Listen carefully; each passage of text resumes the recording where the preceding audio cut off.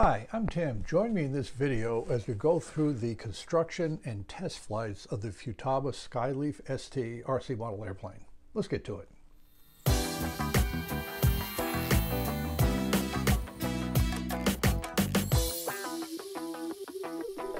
This is the SkyLeaf ST model airplane from the folks at Futaba. They supplied me with this kit for my review and comment.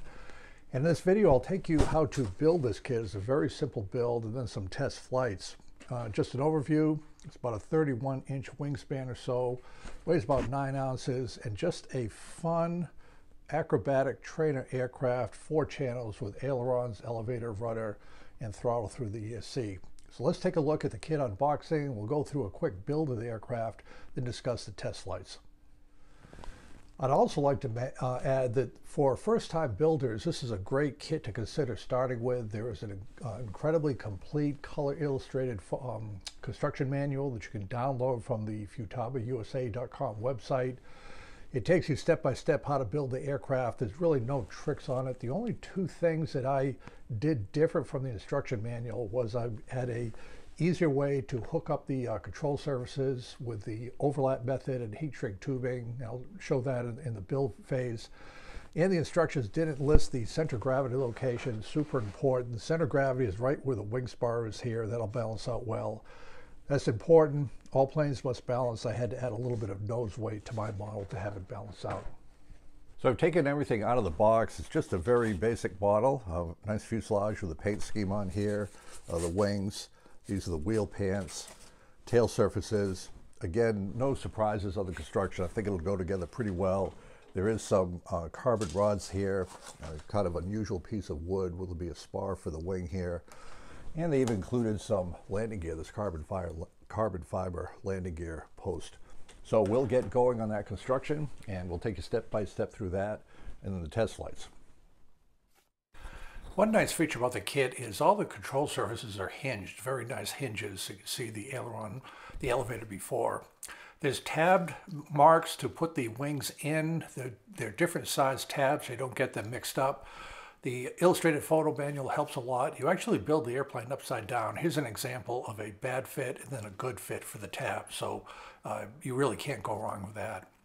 I use 5-minute epoxy for these joints. I want them to be nice and strong, and you can see how the wing goes into the fuselage, again, working upside down per the instruction manual.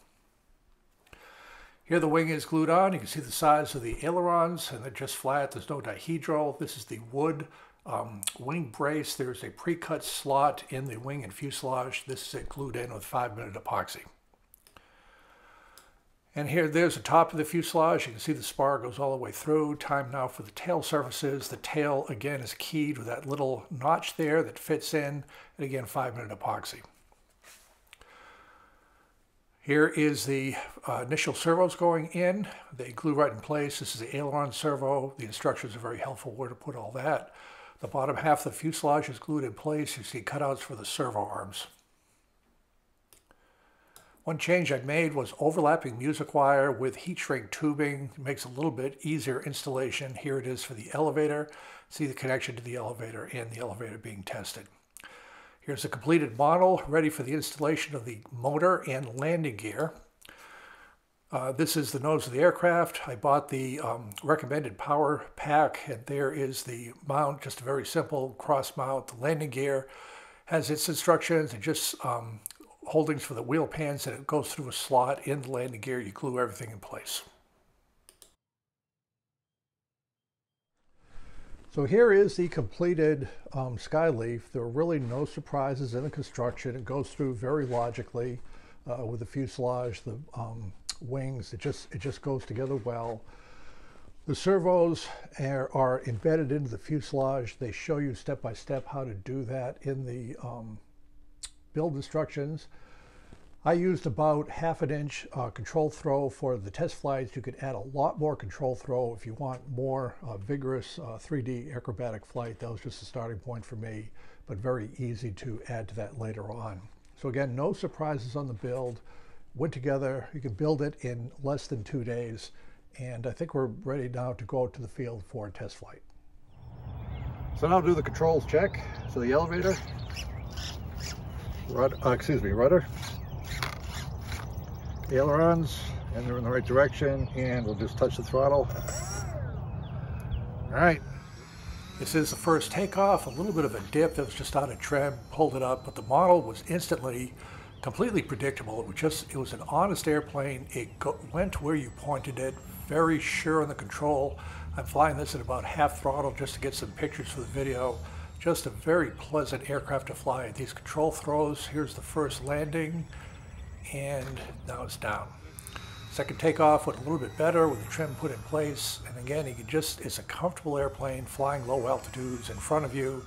And I think as you practice, it could be a very nice aerobatic airplane.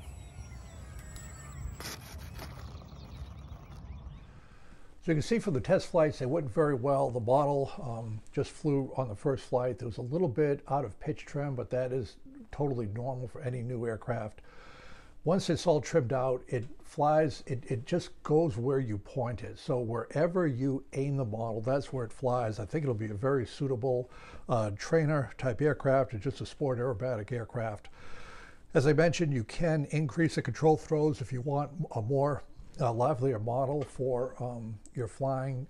Potentially add a 3-cell battery, more power, bigger motor, although this is entirely adequate for this airplane. The one change that I think I'll make is the wheel pants and wheels look nice, but the wheels are just a little bit too small for the runway that I fly off of. I think I'll put on bigger wheels, may or may not keep the wheel pants. But overall, very satisfied with the Futaba SkyLeaf ST model. Goes together quick. It's easy for a first-time builder. There's a great illustrated construction manual, and I encourage anybody who wants to try this to give it a try. It's a great RC model airplane.